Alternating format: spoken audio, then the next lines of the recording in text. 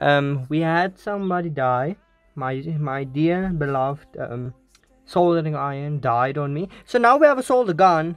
But please pay respects to Mr. Soldering Iron. He was only the best of the best. He served me for a long time. But now hopefully Mr. Gun will not be worse than Mr. Iron. So we'll be back shortly. We are finally done with all the LEDs you could imagine. So we have LEDs here. In the back, of course. This one is hiding behind there.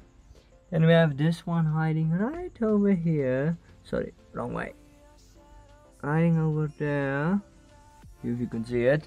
And we have this one hiding over here.